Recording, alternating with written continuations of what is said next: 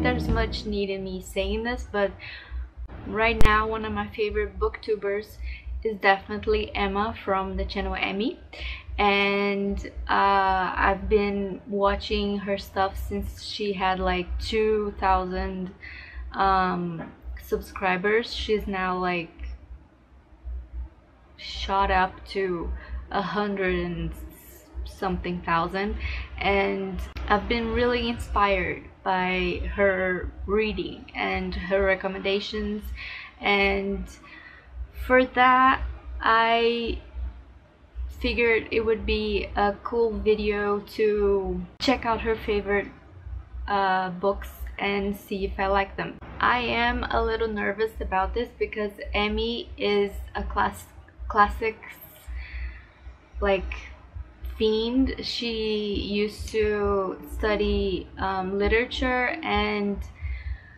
I'm afraid most of her classics recommendations gonna go over my head, but I picked 3 books that I'm going to read this week, and let's see if I understand them and what I find and if I like them. So first off, she's always talking about this author, this poet, Rainer Maria Rilke. It's like her favorite poet of all time, and she has read pretty much all of his stuff. I did already read some of his stuff because of her recommendations on her videos. I read the selected poems of Rilke. I've read what's it called, The Dark Interval, and I've read Letters to a Young Poet. So now I'm going to read the book of ours, which is Love Letters to God.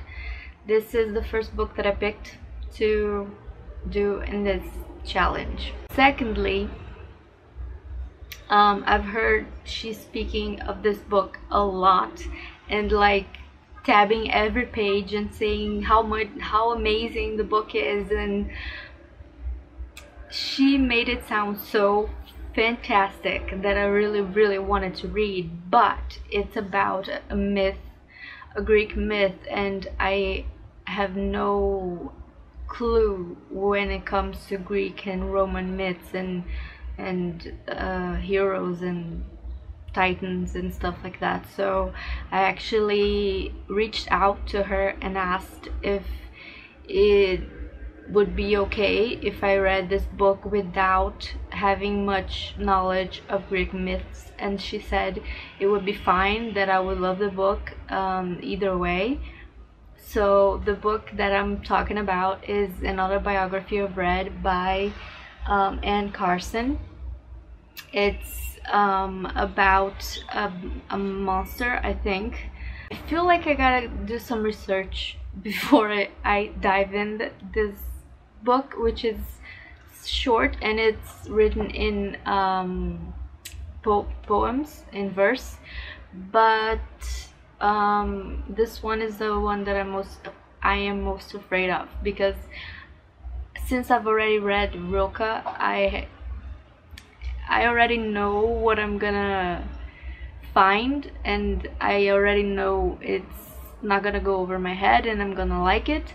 But this I am terrified of, and I'm afraid I won't get it. I feel really stupid. But yeah, it says here that it's about Geryon, a young boy who is also a winged red monster, and he falls in love with Heracles, a cavalier drifter, wow, who leaves him in the peak of infatuation. Yeah, so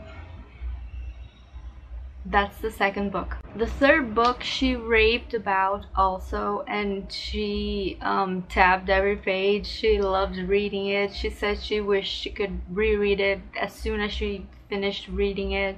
She said she didn't want it to end, and it got me really curious and wanting to read it too. So that's After Dark by Murakami. Haruki Murakami. And this is a story about people during the night. Like, in this book, there's like a difference between the people who live during the day and the people who go out and partake in the happenings of After Dark. And I have no idea what it is about after that. I think she spoke about it in her vlogs, a little bit about it, that it's about, firstly, about two sisters.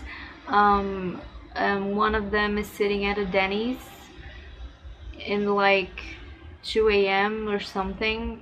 I don't know what she's doing there. I intend to find out.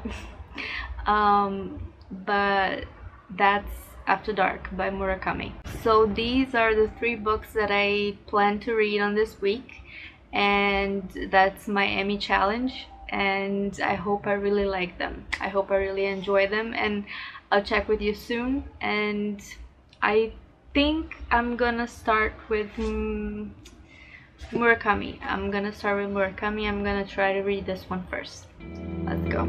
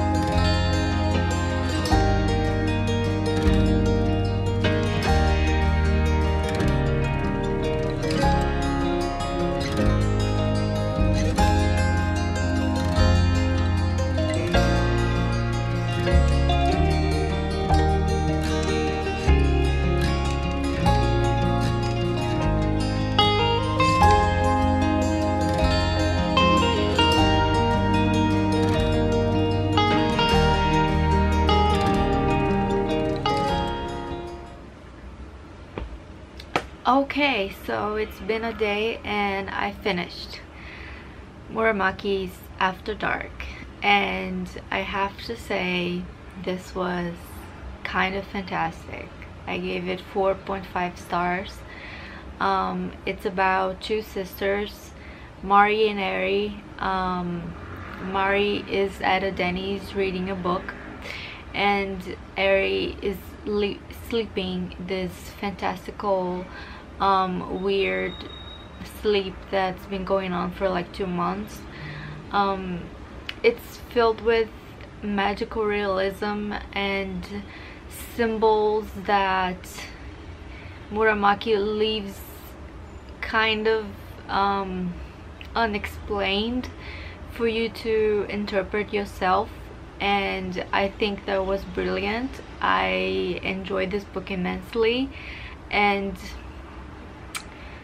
all I have to say is thanks Emma. This book was a ride. It was really good. Finished the first one. Now I'm gonna start the second one, which is Autobiography of Red. That's the one I'm dreading. That's the one I'm reading right now. Gonna start it.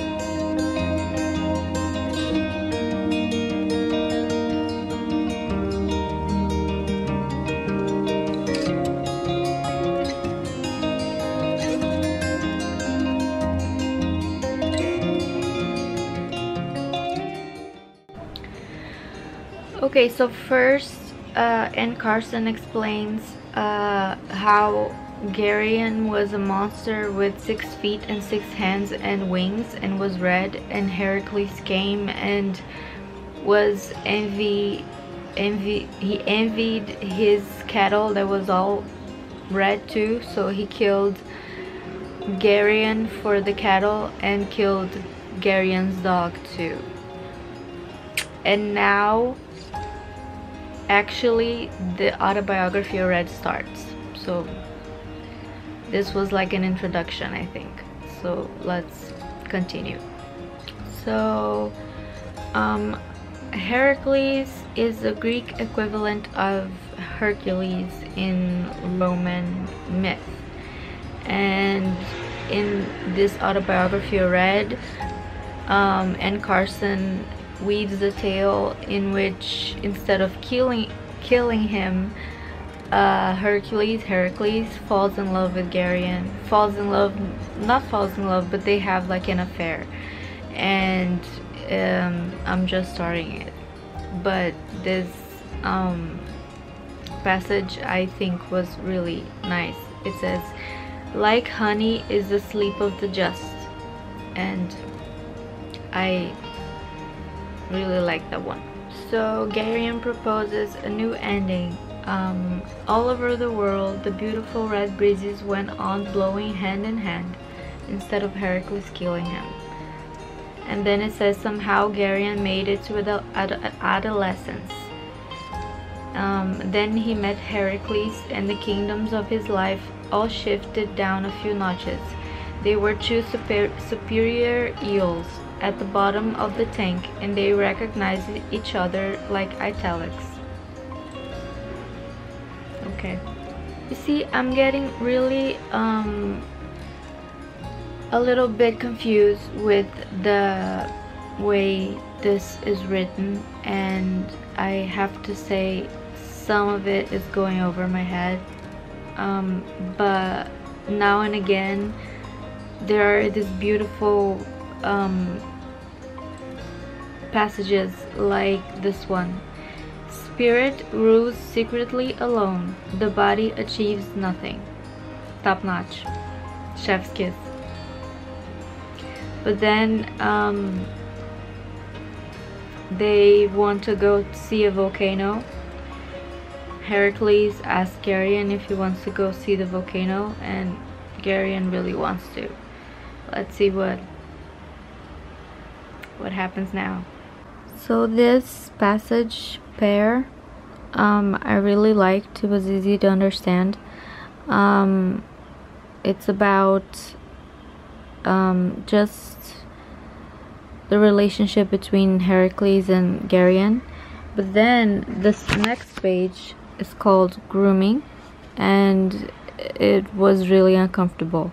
It's like Heracles is grooming Geryon into being a lover. Reality is a sound. You have to tune into it, not just keep yelling. I like this part. He sank onto the bed and lay full length. Tears ran back into his ears a while, then no more tears. He had touched bottom. Feeling bruised but pure, he switched off the light, fell instantly asleep. I relate. Right. Okay, so I will not lie. This was not an easy novel to follow. I ended up giving it 3.5 stars. Definitely some of it went over my head. I think the parts with Geryon and Heracles were good. I think there were passages that the language was brilliant, amazing, but there were some other parts where I just felt they were jumbled and didn't make any sense to me, at least.